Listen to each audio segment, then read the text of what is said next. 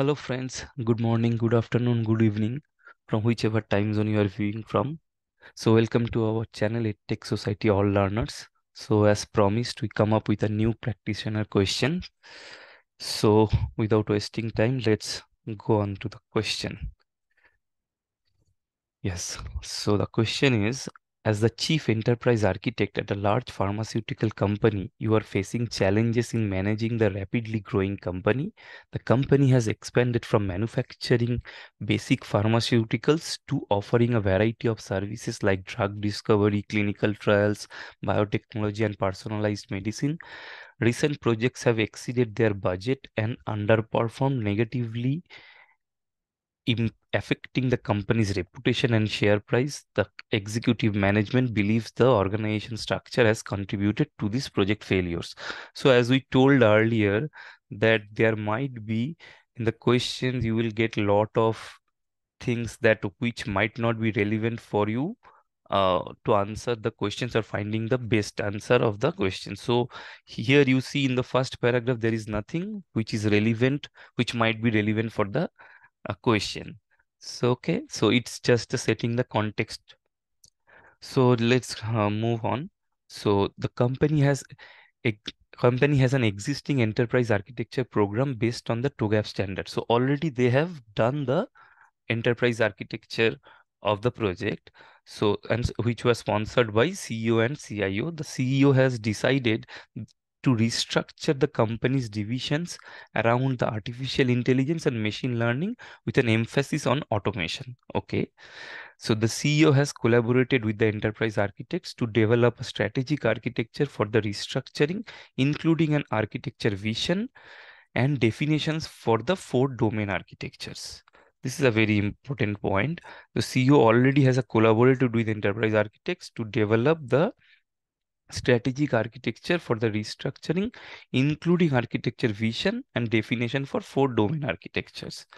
Okay, so this presents an ambitious 3-year vision for the company's future, including a set of work packages, three distinct transformation.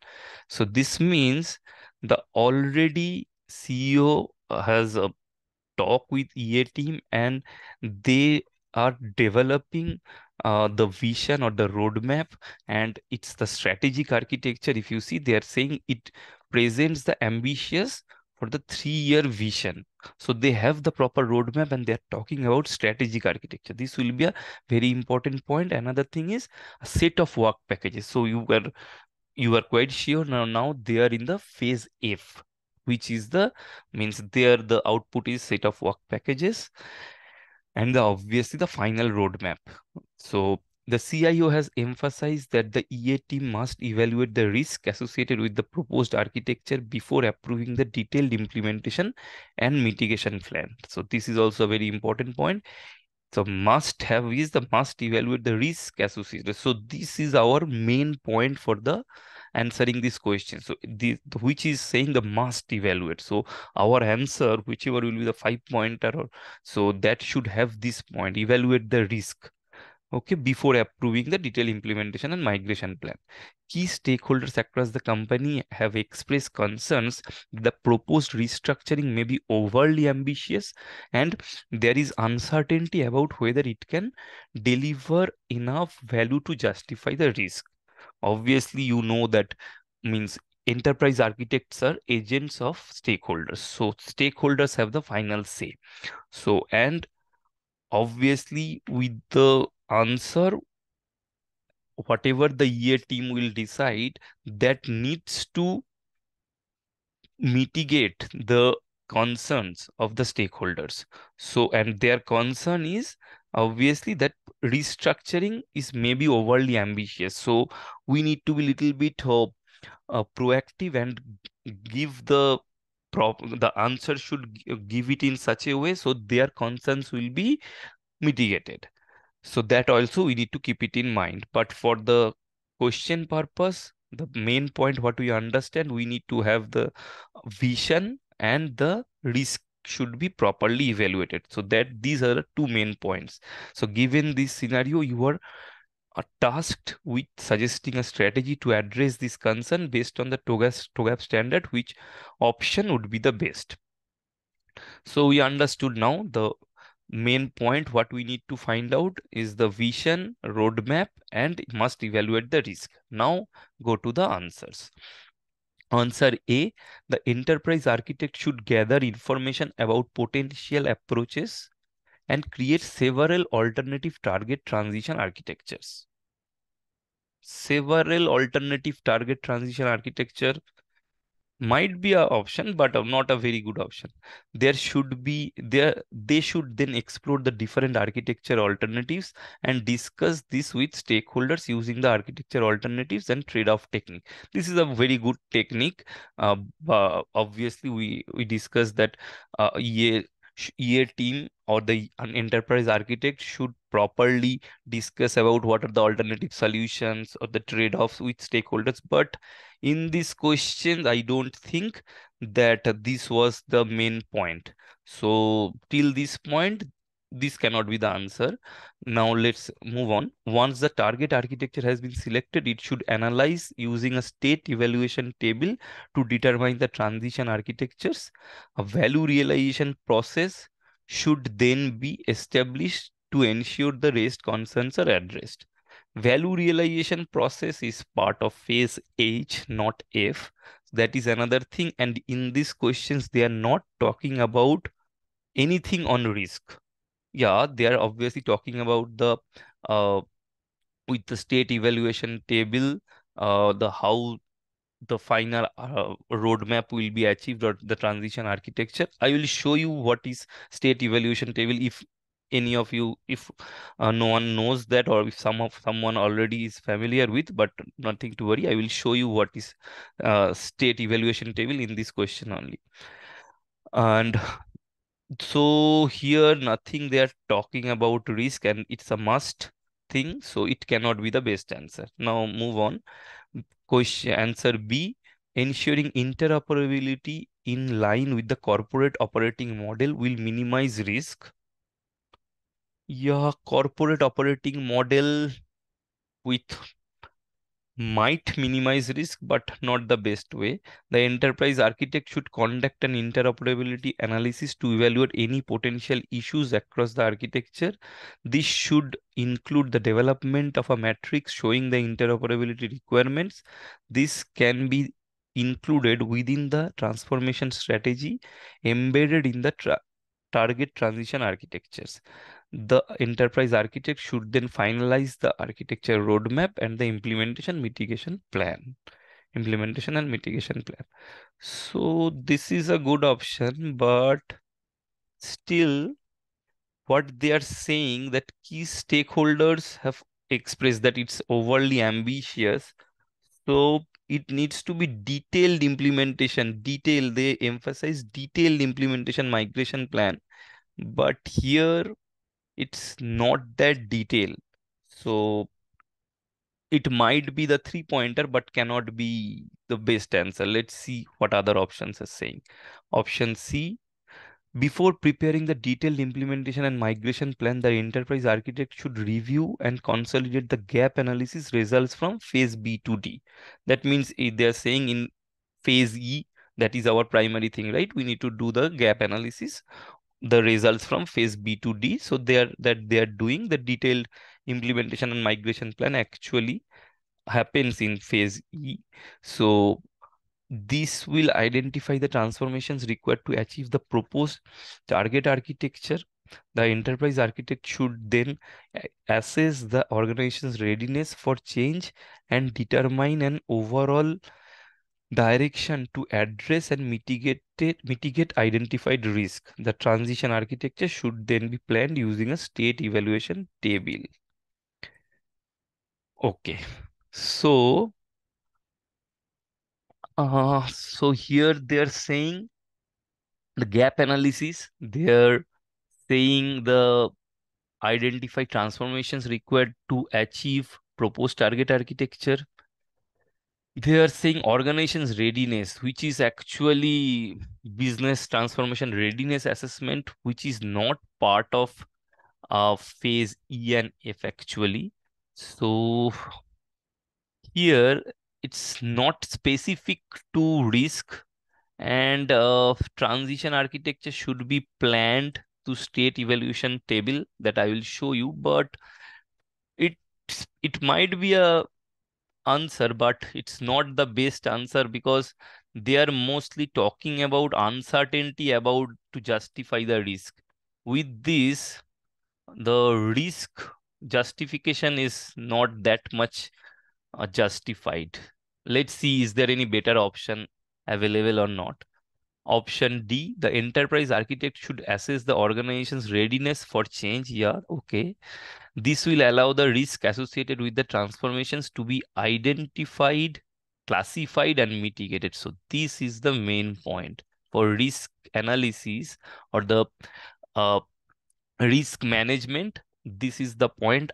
This should be identified, classified, and mitigated. This should include identifying dependencies between the changes, including gaps and work packages. So it will also identify improvement actions to be incorporated into the implementation and migration plan. Exactly that. Only identifying is not the thing, how the improvement actions will be incorporated. So that should be part of your implementation and migration plan. The business value, effort, and risk associated with each transformation should be determined. Okay. So here also you are seeing, so this type of situations you might encounter in the actual exam also. Here you are seeing that in this option you have all the pointers for risk. So, and how the risk will be identified, classified, mitigated, and if the problem happens, any dependency, how it will be addressed, what will be the improvement actions. But in this option they are not talking about anything on the strategic thing or the vision, architecture vision or roadmap. But in other options, you will see in all these three options, especially in B and C, they are talking about the architecture roadmap, or how the here specifically finalize the roadmap they are saying. And they are saying this in this option, that how it will actually go to the roadmap in with the state evaluation table they are saying. But to answer for this question, so you might get confused, but you need to see that what is the main thing they said. They said the fourth paragraph is very important. They said EA team must evaluate the risk. That is one thing. And key stakeholder concern was that it is a over ambitious thing. So here it they need to justify whether it can deliver enough value to justify the risk. And in the questions they are asking to address these concerns, they are not trying to say that address the roadmap how they will achieve. They need to address the main risk. So in this way we can say that option D has all the pointers or all the things for risk. So option D is the 5-pointer option. Now I will show you the what is the state evaluation table, and I will show you little bit about the risk management also.